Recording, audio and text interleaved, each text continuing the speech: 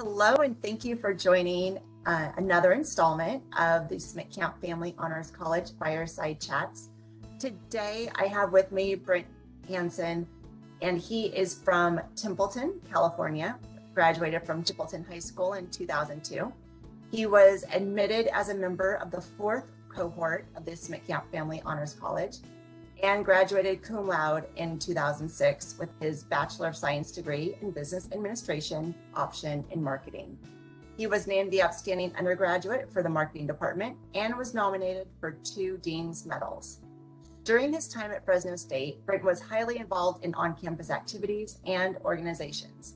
He was elected as an ASI official 3 times, which included his term as Student Body Executive Vice President, and was a 4-term elected official of the Council of President Scholars, serving 2 years as president. He was a founding member of the Red Zone, the first student athletic booster club on campus, and he sat on more than 10 different boards and steering committees. During his senior year, he interned with the Fresno Grizzlies. Somehow, he also found time to serve as Fresno State mascot Timeout for 2 years. After graduation, Brent started his career working for the auxiliary services at Fresno State. Over the last 11 years, he has worked in various sales roles in the financial sector and is currently the Regional Director of Sales for Rectangle Health, a financial technology company specializing in the healthcare sector. He manages over half of the company's nationwide outside sales force. So welcome, Brent. Very excited to have you today. Hey, thanks so much, Ashley. Really appreciate the time. And man, I tell you, it's a walk down memory lane sometimes hearing some of those stories. And man, I wish I could go back to some of those good old days at Fresno State, that's for sure. Yeah, so we'll be touching on some of those fond memories today. But let's first get started with how you chose the Honors College. Wow, yeah.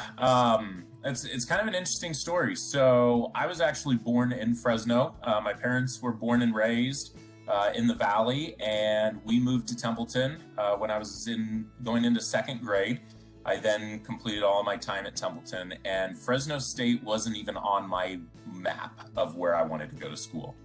I didn't know anything about the Honors College, had never heard anything. Again, I was set, my goal was just to go to Cal Poly here just down the road from home.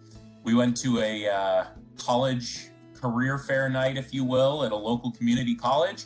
And the provost at the time, Dr. Michael Ortiz, was working the Fresno State booth, and he and my mom struck up a conversation and explained the SMIT Camp program. And a few weeks later, we went to information days in the Satellite Student Union. That would have been the fall of 2001, right after, it was 2 weeks after 9/11 happened. And I met Dr. Rodemeyer and Lisa and Stephanie for the first time, and fell in love with the program, applied, and was lucky enough to be admitted. So my time of planning or wanting to go to Fresno State literally happened in a period of about 3 weeks. Oh, that's a great story. So when you look back on your college experience, what is your favorite memory? Oh, geez. There definitely are lots of memories. You know, I look back at my time at Fresno State, and I really did just cherish absolutely every opportunity that I had. I tried to make the most of every minute that I had while attending State. You know, I look back, just some of the memories that I cherish are the friendships that I made during the Honors College. Not only just with Honors College students, but with other students at State as well. Some of my dearest friends to this day are those folks that I met during my 4 years at Fresno State. You know, looking back and being able to go into the Honors College office when you just maybe had a bad day or needed a break and needed to go veg out for a little while, always knowing that you had camaraderie waiting for you when those doors opened, whether it was Lisa or Stephanie greeting you with a smile, or Dr. Rodemeyer giving one of his chemistry talks or anything like that. You know, I just cherish those days of being with people that truly are going to be lifelong friends of mine. And we all went through it together, and we all got through it together and supported each other. So I just loved it. And you can't beat going to Bulldog Stadium as well on a Friday or Saturday night and cheering the dogs on and watching them beat Boise State at home and watching folks rush the field in 2005, I think it was. That was a pretty cool moment as well. Got it. Yeah. I think a lot of people do talk about the camaraderie amongst, classmates. I know some people referred to it as like having a small liberal arts college, within a larger university in terms of the close-knit relationships that are developed and then the opportunity that exists as well. So yeah, look, I mean, you think about the Honors College, it's the SMCCamp Family Honors College. Now, I know, obviously, the term family refers to the SMCCamps themselves, as they were the ones that originally endowed the scholarship. But I think, from another connotation, it really did explain what the Honors College was. It was a family, and it still is a family. And you can go into any room now and you walk in and say, hey, I was a SMCCamper. And you instantaneously gain credibility, and you get that family mentality of, oh my gosh, so was I, what year were you? And it just, everyone went through it, maybe at different times, but we all had the same experience. And again, the staff, whether it be, again, Lisa or Stephanie or, Dr. Rodemeyer, and then obviously now Dr. Attar and, Dr. Chapman, and everyone who has been involved with the Honors College they're just fantastic people. And we're just so lucky to have all of them. So with the relationships you created with the people in your cohort, do you felt like that allowed you to maybe expand your horizons more, or how did the program, allow you to get to where you are today? Is there any specific things you can think of where it provided additional opportunities for you? Yeah, absolutely. I mean, I take it all back to my second semester of freshman year when student government elections were ramping up. And I didn't really know much about ASI. I knew a little bit, but there was another freshman in the Honors College, Brittany Yamamoto. So we'll give a shout out to Britt. She was going to run for student government, and she talked with me about it. She knew my background. And said, hey, maybe we should try running together and we should do this. And one thing led to another. And I really look at that as being kind of the kickoff point for my involvement. And if it wasn't for being in the Honors College and knowing someone else that was running, I might not have ever done it.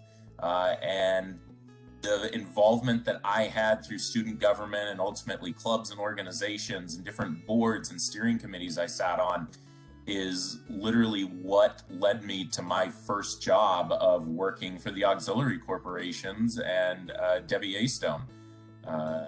I was at a food services meeting one day. It was my last semester at State, and people were asking what I was doing. I had a couple job offers, but I jokingly said, hey, if anyone is hiring, let me know. And Debbie headed me off in the parking lot, and we had a great conversation. And a couple weeks later, I was lucky enough to be offered a position with the Auxiliary Corp. So I look back, none of this would have happened if I wouldn't have been in the Honors College and come across the conversation with Britt that day. No, that's great. And I think that a lot of students have had similar experiences where they maybe didn't even think something was an option to them until talking to someone else and then, just seeing additional opportunities. So that's great. Thanks for sharing. And then Absolutely. Sounds like a lot of good stuff has happened. Is there anything that you would have done differently in hindsight? Oh, man. I mean, you can always look back and try to nickel and dime things here and there. But honestly, I don't think there's much I would have done different, quite frankly. There were a couple things that maybe I would have done a little different with my schedule. I probably would have tried to have found a little more time for some more fun classes, maybe a few things outside of just, standard curriculum. But honestly, I had a pretty darn good time my 4 years. I felt like I did well from an academic standpoint. I was involved with a lot of different things. Again, being able to be the mascot, trying to fit that in. The year that I was student body vice president and involved with cops, I look back and I don't know how the heck I did it, but I came out on the right side of everything. So honestly, outside of maybe taking a few different classes just to break up some of my, full-blown schoolwork, I don't think there's much I would have done different. Right. And so you were a business of administration major with an emphasis in marketing. So what led you to select that as your major? So when we came for information days, I actually thought I wanted to go into medicine. I had this dream of going into medicine since I was a kid. Chemistry wasn't my greatest subject. Dr. Attar can probably attest to that. He was my Chem 10H teacher my freshman year. I did do a great Gatorade presentation, though, which he remembers well. But chemistry just wasn't really my thing. The sciences, I enjoyed them, but I just found they weren't really a passion.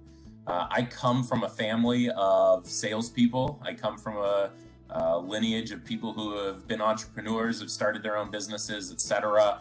So that just kind of led me to the business school. And I knew that with a foundation in biz admin that I really could kind of go whatever direction I wanted after that if I wanted to look into some specialties. So again, I coming into state, I thought I was going to be a pre-med major and made that change before I actually stepped on campus. And I look at the professors that I had through the business schools, the Dr. Rice's of the world and Susan Geringer, Dr. Geringer. I'm just so thankful that I got to learn under such phenomenal mentors. Well, and it sounds like you made your way back to medicine. So you are, currently working in that sphere. So tell me a bit about that journey and, how you got to where you are now. Yeah. Again, it all started with my foundation at State and, having the way that I found out about the world that I'm in now was literally because of a project that I was doing for the Auxiliary Corp. We needed to implement some new payment options for our dining and housing areas. I did a little bit of research on it, found out about this world of payment processing and such, and that's what took me away from Fresno State. Spent 6 years with a company called First Data, now Fiserv. Climbed the ranks. Started with just carrying a bag and putting holes in my shoes and knocking on a lot of doors with closing business. Had an opportunity to manage a team, did pretty well with that. And one thing kind of led to another. With Rectangle Health, had been with them now just coming up on 3 years. It was just, again, my background and everything that I had been taught over the years, again, taking from my toolage at Fresno State and then just putting a little bit of my own spin on it. That's what kind of led me to where I am today. So yeah, it is nice being able to go into medical offices and kind of always thinking like, man, what if this was my name on the door and I had someone coming in, as a consultant trying to provide me with a service. But yeah, it's great. So it's, a good group of folks that I work with. My team spans throughout the Western United States. So I get to travel a little bit and see different parts of the U.S., which is great. But it's always great to come back home here to the Central Coast. And I would imagine with the pandemic, it put a little bit of a pause on the travel for a bit. Yeah. For a year and a half, I did not have to sleep in a Marriott bed or fly in a United Airlines plane. So it was kind of nice having that break. But now it's back and it's good. So it's still nice to get out and be able to just have that one-on-one human interaction. So instead of doing everything via Zoom these days. Do you find you're working at the same or traveling the same pace you did prior to the start of the pandemic, or is it a bit more hybrid? Yeah, great question. It definitely has gone more to the hybrid model. To the point where in 2019 and starting in 2020, before the pandemic hit, I was on the road almost every week. Now I'm on the road about 2 to 3 times a month. So I've got at least 1 or 2 weeks throughout the month where I just commit to staying at home. Obviously, through the pandemic, with the use of video conferencing and such, it's just become the norm. So a lot more of our business can be done that way, and a lot more of my interaction with my teammates can occur via those virtual meetings. So yeah, I'm definitely not traveling as much, which is nice, but I still do get to get out and about every so often. Yeah, nice balance. So that's great. Yep. So you moved back to where you grew up. And so tell me a little bit about that decision and what prompted you to stay on the Central Coast versus maybe go into a big metro area. Yeah, so after I graduated from state, again, stuck around for a few years in Fresno, and Fresno and Templeton were literally the only two towns or cities that I knew in life. Those are the two places that I lived, whether it was, growing up or in college or right after college. So I was ready to try something new. So when I left the Auxiliary Corporation, had the opportunity to go up to Monterey, lived in Monterey for 3 years, which was fantastic. And as a lifelong golfer, it's the mecca of golf. So that was pretty cool as well.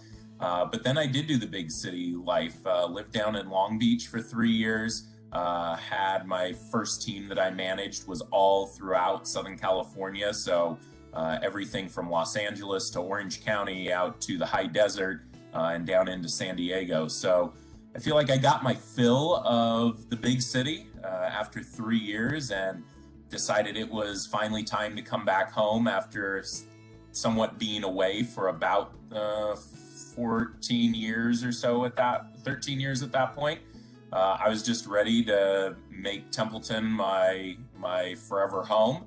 My parents still live in my childhood home, so I'm a mile down the road from them and their property, which is great. So I've got my parents down the road. So it's great. It's our little slice of paradise, quite frankly, over here. So and the wine isn't too bad here either. Nice. Do you find that you go wine tasting quite a bit? Oh man, I tell you, it's an expensive hobby, I'll tell you that, but it is well worth our weekend. So yeah, anytime friends come to town, that's always what they want to do. They want to go out to some new wineries that they haven't been to. We're definitely fortunate where we live. We have right now right around 400 bonded wineries here in North County. So it is not that we can't figure out a new place to go on a weekend. So it's, especially this time of year, as it's starting to warm up and you're starting to get some bud break beginning. It's great to start seeing what's to come with the new vintage. So yeah, we try to get out and, again, it's just a requirement, I think, of living here on the Central Coast. You just have to go out and taste the wine. I mean, it's the least we can do, right? There you go. And I'm guessing it helps with stress management as well, right?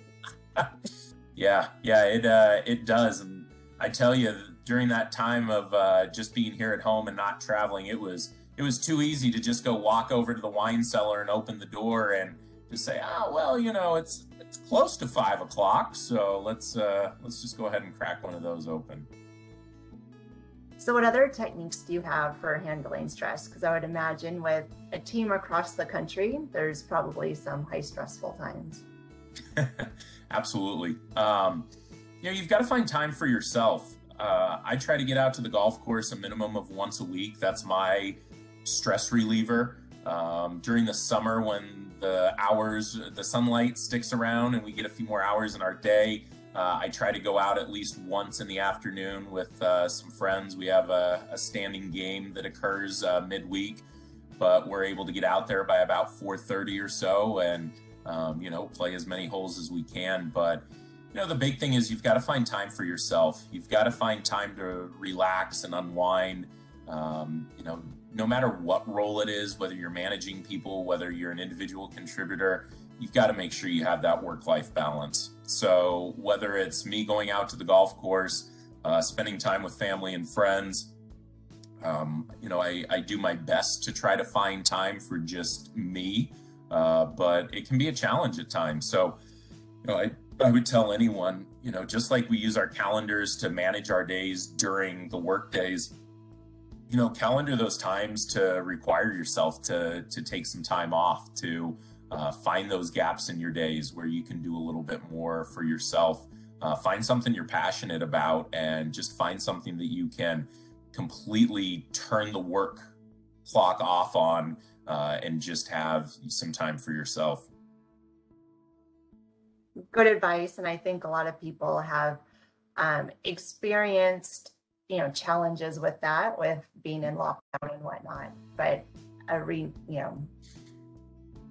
a pronounced need for it, I think, has surfaced for many people.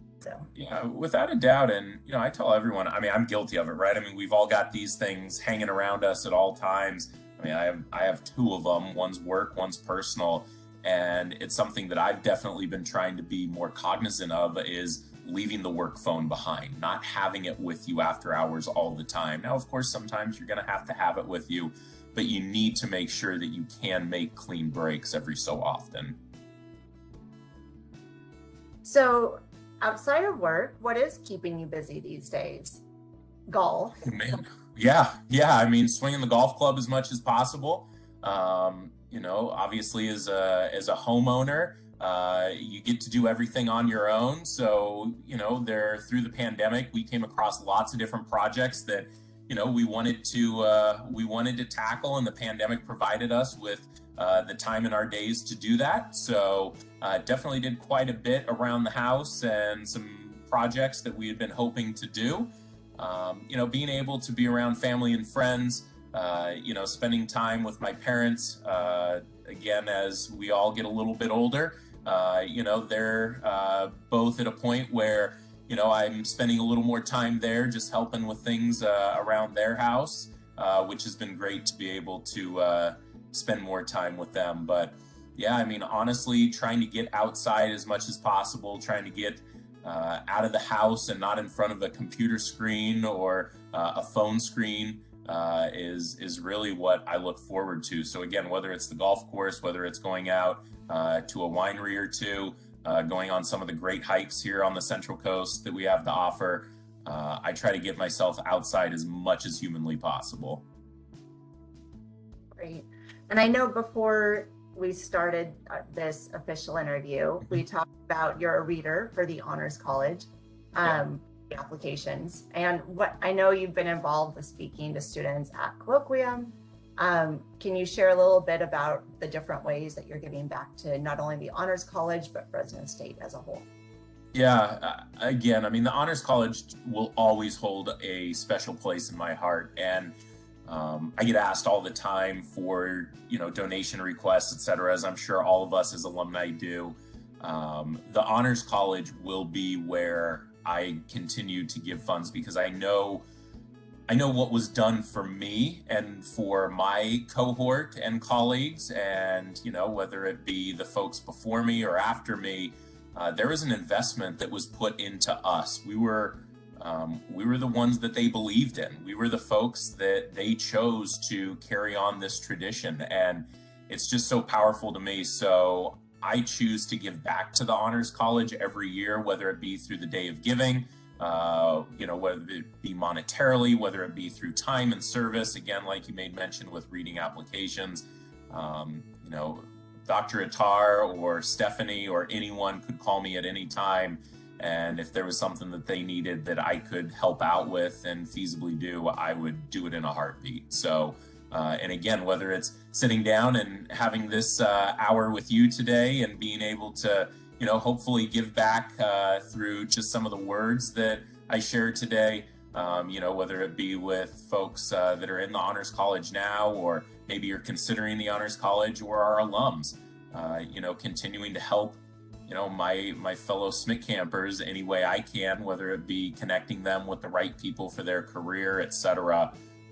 It truly is, again, we go back to that family word, and anything that I can help with, I'll always make sure to lend a helping hand to the Honors College, and then ultimately the university. Right. Yeah, and I think that that's really what creates that great experience, not only for, us who were part of it before, but paying it forward to the students who are there now. So, Absolutely. Let's transition to rapid fire questions. All right. See if I'm ready for them. We'll start with some questions about your college days. What was your favorite course? Oh, geez. So I'm gonna say there were two. The first was Marketing 100 with Bill Rice. That was my first marketing class, and got me hooked on that I made the right decision to go the marketing option. The second, a close second, maybe at times even the first, was my senior year. It was Enology 65, I think, something like that. It was the art of wine. It was a once-a-week class where we drank wine middle of the week.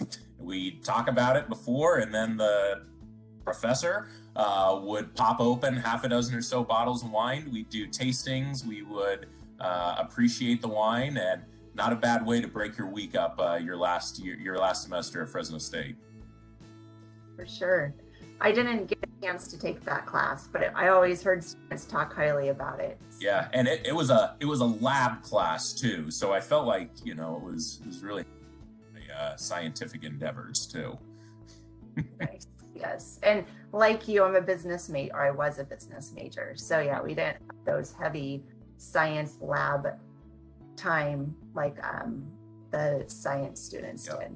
Yeah. Because a big chunk of their time each week was in lab.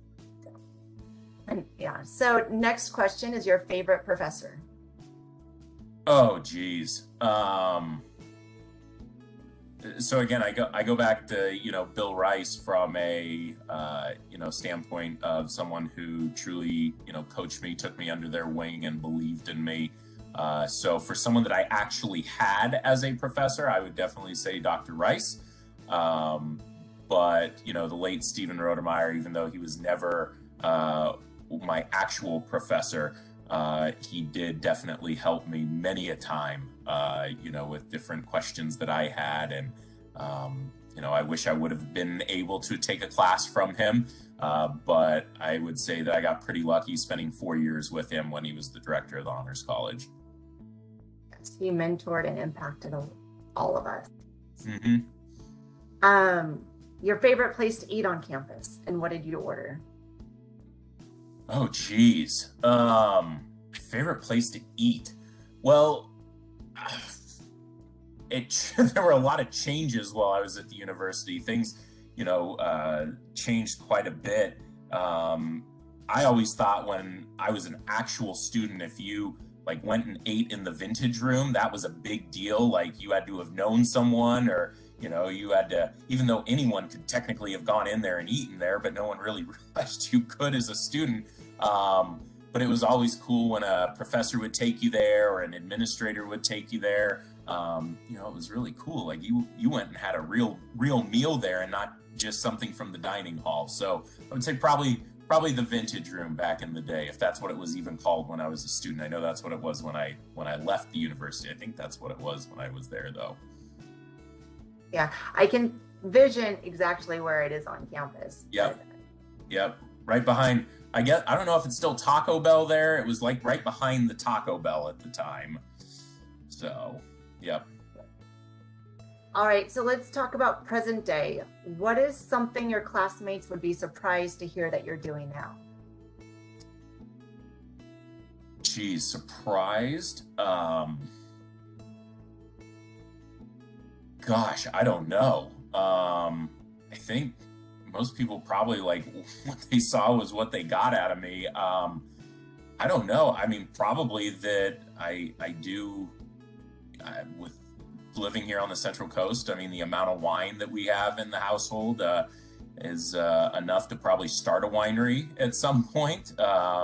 So yeah, outside of that though, I don't know. I don't think I have anything that's really a big surprise at this point. And then what are you most excited about right now? Most excited about 2022 is going to be a good year. There's some good stuff on the horizon, personally and professionally. We've obviously had a couple of really challenging years. We've had some challenges just on the family front with some health issues with some folks in the family, but have got some great outlooks as we go into 2022. So you never know what might be coming here this year. So I'm sure for those that I'm connected to either on Facebook or LinkedIn, there might be some updates coming up here in the not so near future.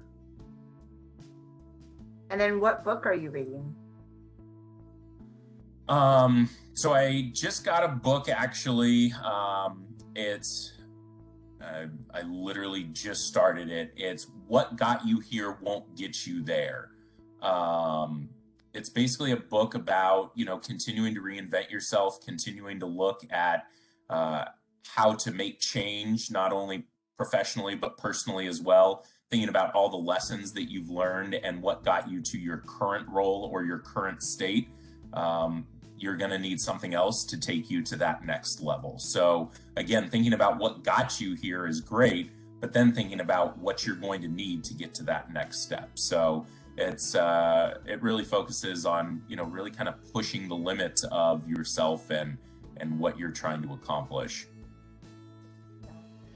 I read a book, I think it might've been co-authored by the same person. Mm-hmm. And when I was reading that one, I think what really resonated with me was something that my HR manager has said, which is, don't overuse your strengths to the point that they become a weakness. Mm-hmm. And so I think that's, along the same vein in terms of just, making sure that you're adapting to the current situation and not relying on the skills and, things that you did that got you to where you are now. So. Yeah, I mean, complacency, I see it all the time. In my role, working with salespeople, that you have a little bit of success, you get complacent and think, oh, this is easy, I can do this. I'm here at this level now, I'm just used to it. Too often do I watch folks that we have to have those difficult conversations of, hey, what got you to where you are is not what's going to continue. You've got to continue to reinvent yourself. Yes, you've had a great career. Yes, you've had a great start to your career, whatever it might be, but you've always got to be trying to push the limits and trying to continue to reinvent yourself, because everyone else is this day and age. So you've got to continue to keep yourself relevant as well. Is there a book that you've reread multiple times or gifted to someone else? Good to Great. Jim Collins is one of my favorite go-to books. Talking about the concept of how do you take a good company, a good team, a good group of individuals trying to accomplish the same thing and make them a great group. The concept of getting the right people on the bus. It's not necessarily just about their skill level. It's a lot about their will. It's a lot about their desire. So anyone who is involved with either managing teams, working in teams, hiring folks, I would definitely recommend Good to Great. It's a phenomenal read. Agreed. Yeah, that's a commonly read book by company as well. Mm-hmm. What is one piece of advice you'd give to current students? Get involved, stay active. I had the opportunity to talk with a colloquium group, this is about a year or so ago. And I talked a lot about just building your brand. You think about the time that you spend at Fresno State, it's going to go by in a just blink of an eye. Build your brand, be involved, be inquisitive, ask questions, figure out groups you want to get involved in. Try to make the most of your 4 years at State, because again, it's going to go by in an instant.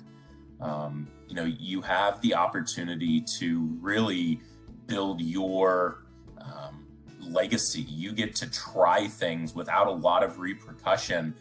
You can choose a wrong class or, go down a path of a major that maybe you thought sounded great, but then you got into it and you decided to do something else, and that's fine. College is about that. It's making some of those, changes on the fly.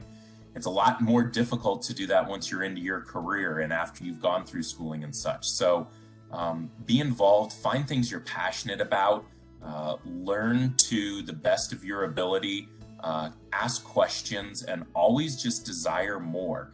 The opportunities that Fresno State can provide you with are endless. It's just what you decide to do with them. So again, be inquisitive, figure out things that you're passionate about, get involved, and if they don't exist, create them.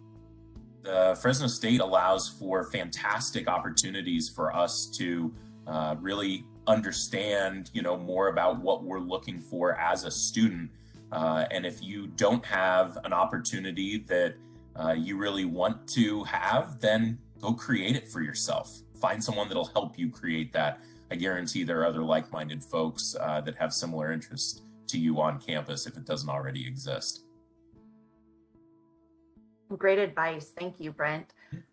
That's the questions that I had prepared. Are there any other items that you'd like to share with your colleagues, or any other words of wisdom? Yeah, look, Ashley, I've enjoyed this time. Thanks so much for involving me in this, and I hope to see my fellow alums in future chats and interviews that you do. And I'd also challenge everyone that went through the Honors College, figure out a way that you can give back. It doesn't necessarily have to be monetarily, but think of everything that we were afforded during our 4 years at Fresno State and in the Honors College. We had the opportunity and access to some of the greatest professors that the university had to offer. We had the ability to have our own office that we could go in and print from whenever we needed. We could take our laptops in. We were given a laptop, for gosh sake. Thinking about all of the opportunities that were afforded to us, not everyone got that opportunity, and to continue to make sure that this legacy will live on for generations to come. The Honors College obviously is one of those programs that is very unique to the university. Other universities have used the Smith-Camp Family Honors College as a guide to setting up their own Honors College.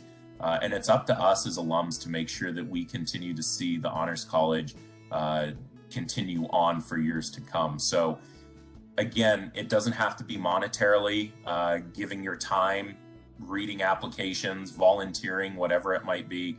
The Honors College has plenty of needs. And if you can give, if you're in an opportunity and position to give monetarily, I would definitely say to consider it when, the end of the year comes around. And if you're looking for where you might need to donate a few dollars from a tax standpoint, consider the Honors College. They gave a lot to us, and, we can obviously never repay all of the tangible or intangible things they gave us, but we can definitely try to make a dent in that. Great. Thank you, Brent. And yeah, thanks for encouraging. And, the other piece to that too, is I think that sometimes it just, it feels good to give. And so to not underestimate that, and just to, pay that forward, those feelings and those opportunities that were afforded to us, and to share that experience is probably the best gift of all, especially as, we grow in our professional careers and, look back over how much growth we've had as individuals. And so then to, go back on campus and remember when we were fresh out of high school and, had tremendous optimism and hope for the future. And so it's great to be back around that energy and sharing in, those insights and paying it forward ultimately. So yeah, completely agree. Well, thank you for your time today. And if anyone would like to get in touch with Brent, we have included his contact information. And we'll look forward to seeing you at one of the alumni reunions coming up in the future. Great. Ashley, thanks so much for putting this together. And I look forward to seeing some of my fellow alums and some upcoming episodes.